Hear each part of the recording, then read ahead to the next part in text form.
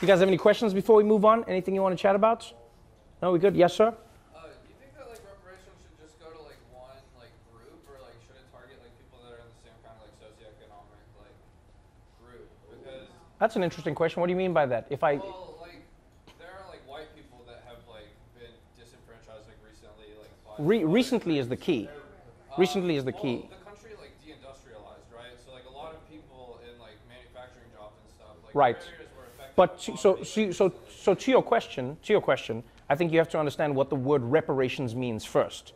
So reparations, you are repairing something that you have broken. You are paying for something that you were supposed to pay for. I'm not saying that there aren't people living in America today who are suffering and are going through pain and strife because of what's happening when it comes to the machines taking jobs, factories becoming industrialized, etc. But reparations is a specific conversation about a specific time in America, and that is black people were slaves. You know what I mean? I've even heard people say like, oh, but there were some of the Irish who were indentured. Like, yeah, slavery. Look at the numbers, look at the time, look at the level of work. You could not work toward your freedom. For most black people in America, this was a time when you lived and died as a slave. And so that's what reparations is about. And so I hear what you're saying, but I think that's a completely separate conversation that needs to be had about the now. Because if you are not careful, what you then do is you combine everybody's suffering into the same bowl, and you make it seem like all injustices have the same weighting, and they don't. Just like crimes.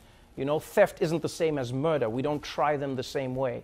And as much as there is a white person who's suffering today, I feel for anybody who's suffering, because I know what it's like to be poor. I know what it's like to suffer. I didn't come from a wealthy family. We struggled when I was growing up.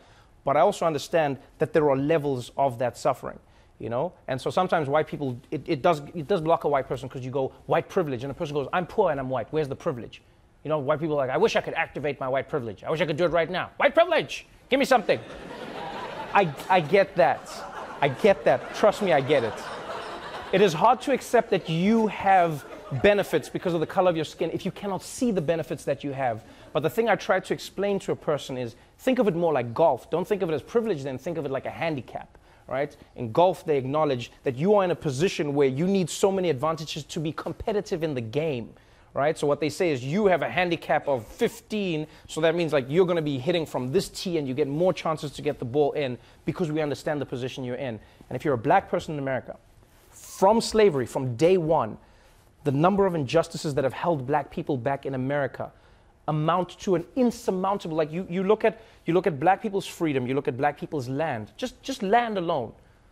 The amount of wealth you can acquire over time if you own land is exponential, because you have the land, you have the fact that you can borrow based on the land, you have the fact that you can use the money that you have borrowed to grow more wealth, you can use it to grow your family's wealth. Just taking that away from black people alone is crippling them. And so you combine that with slavery, and then you look at Jim Crow laws. You didn't let black people in America live in the areas that they wanted to live in. They couldn't get loans from the banks that they wanted to get loans from. And then on top of that, when they started getting the loans from American banks were found to be giving them higher interest rates, when in fact they were the same risk as many of the other races that they were giving loans to. So when you combine all of those things, I think it's safe to say that black Americans have a conversation that they need to be having with the United States. Doesn't involve me, doesn't involve white people, it's like, yo, American government, meet the black people.